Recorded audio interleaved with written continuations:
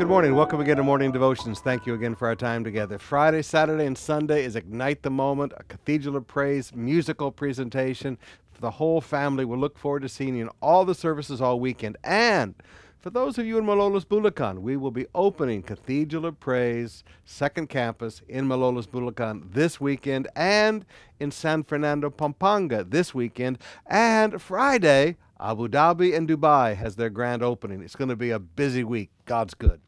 But right now, I'd like us to come to Jude, verse 8. And I want you to just listen to this verse for a minute, talking about false prophets.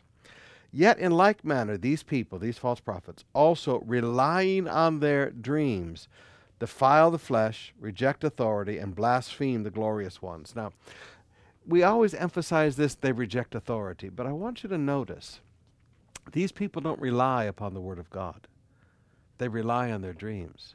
They rely on these visions and dreams that they have as the basis of everything they say and everything they teach. Now, brothers and sisters, if we are going to be a people of the Word, we have to build our lives on the Word of God. We have to teach the Word. Now, yes, we use our lives as illustrations, and yes, it's beautiful when God gives us a revelation. But we can't rely on those things. When we stand before God, the books will be opened, the books of the Bible, not somebody's dreams.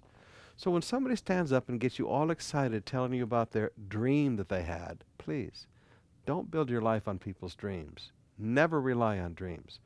Build your life on the Word.